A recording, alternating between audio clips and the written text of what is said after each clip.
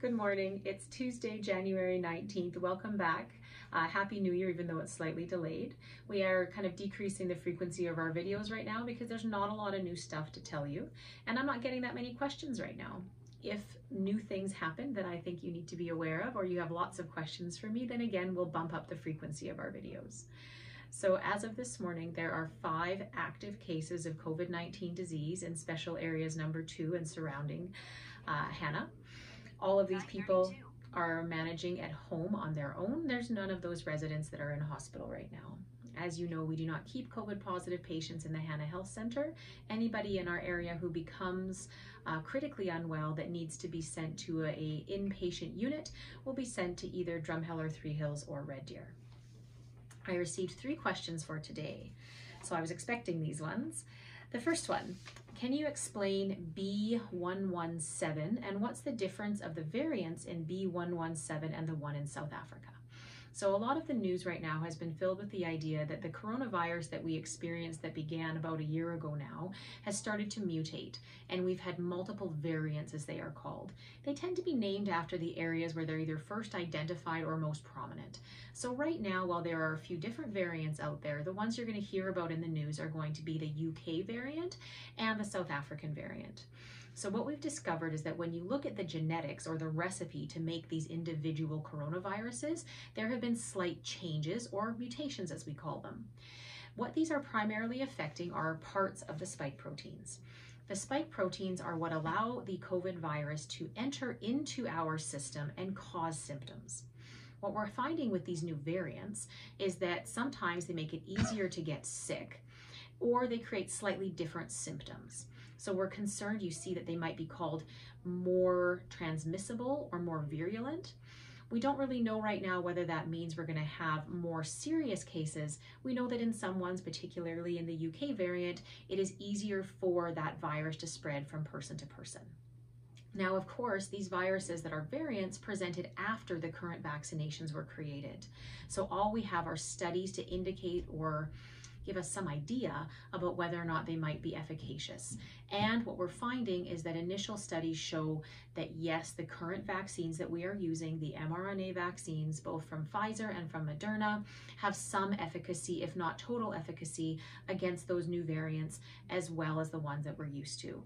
Of course, only time will tell. We're going to have to watch and wait and see what happens. So not a lot of extra information right now, but more will be coming all the time. The next question asked me about outbreaks. There is an outbreak listed at the Hanna Health Center. Is this the nursing home? Are staff shared between the nursing home and other facilities such as the Acadia Lodge? How long between outbreaks being identified and being listed on the provincial website? So whether some place is identified as being on outbreak depends on the type of facility it is. There are different rules for the official naming of outbreaks, whether it's a school or if it is a nursing home, a hospital, or say a meatpacking plant. Right now, the Hanna Health Center, which can be used as the name for both our acute care hospital as well as our nursing home, is not under outbreak. We do not have any active cases in our nursing home or in our acute care or in our staff members of either of those facilities. We did have an outbreak in our Hanna nursing home, also called the Hanna Long-Term Care Facility, that was declared over on Christmas Eve. Those types of outbreaks are declared over 4 weeks after the last case is identified. So that's a long time, but that's for the precaution to make sure that any added restrictions that are needed to protect the other residents of those facilities are maintained for long enough. So none of those facilities are under outbreak right now. If there are multiple people with symptoms, but no one that has been declared as COVID positive, we're in a little bit of a gray zone. So yes, there are staff members shared between the nursing home and the lodges and manors, but right now none of these facilities have been declared under official outbreak. If that happens, you'll see it up on the website likely within a few days after the outbreak has been declared. I find that the Alberta Health Services website and searchable information is updated a little bit faster than the Government of Alberta one. So if you really want to look for current outbreak data, I would simply put into your search engine COVID Outbreaks Alberta Health, and you'll be able to get some very current information as well as some details about the facilities that are currently on outbreak. If you go to the Alberta government website, it might be more delayed, but right now there is no outbreaks declared, so don't stress. The last question. As the vaccine requires 2 doses, I have read that some provinces are setting half of their vaccines aside for the second dose, while other provinces are using all of their vaccines and counting on getting more in time for the second shot. What is Alberta doing? So from the time I received this question until now, things actually changed a little bit. So right now, Alberta is not necessarily saving that second dose from the very beginning. They're relying on continued shipments from the vaccine producers.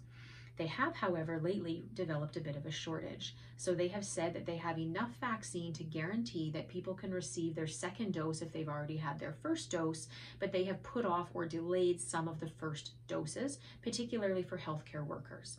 All of the nursing home residents, as far as I am aware, in the province of Alberta that wanted vaccine have received that vaccine. And they have, according to manufacturers, between 3 weeks and 6 weeks in order to receive that second dose. We don't have studies showing whether or not giving a second dose beyond 6 weeks is going to be as effective as giving it between 3 weeks and 6 weeks. So that's the current expectation, that you get your first shot and then between 3 and 6 weeks later you receive your second shot. There is a significant amount of immunity that can come from that first vaccine. So we know that up to 10 days or so after you've had your first shot, it can be 90% effective at preventing serious symptomatic infection in you. Now, the range depends on the study that you're going for, so it's not great. We really want the maximum protection for people, so we want that second vaccine where you're going to get upwards of 95% effectiveness 7 days after your second dose. I'm happy that right now I haven't heard of any concerns about people getting that second dose, but there is a little bit of a delay now, particularly with the Pfizer vaccine, in being able to supply first doses for people. I don't think I can tell you much more than that right now. I'm excited that vaccines are here. I've had my first shot. I'm waiting for my second one. Very minor reactions. The data that I'm hearing out of the United States is, again, that people are getting 1 to 2 days at most of some pain in their arm, sometimes a low-grade fever. The reaction after the second shot anecdotally seems to be worse than after the first shot. But remember that when you get that pain, you get that swelling under the arm or that fever, that's a sign that your body's doing what we want it to do. It's creating those antibodies, and that is the goal of that vaccination. So just plan on maybe not being at work after you end up getting a second shot. That was my plan. I'm booked off the day after just to make sure that I have time to recover. That's all for now. Please continue to send me your questions, and I'll see you soon.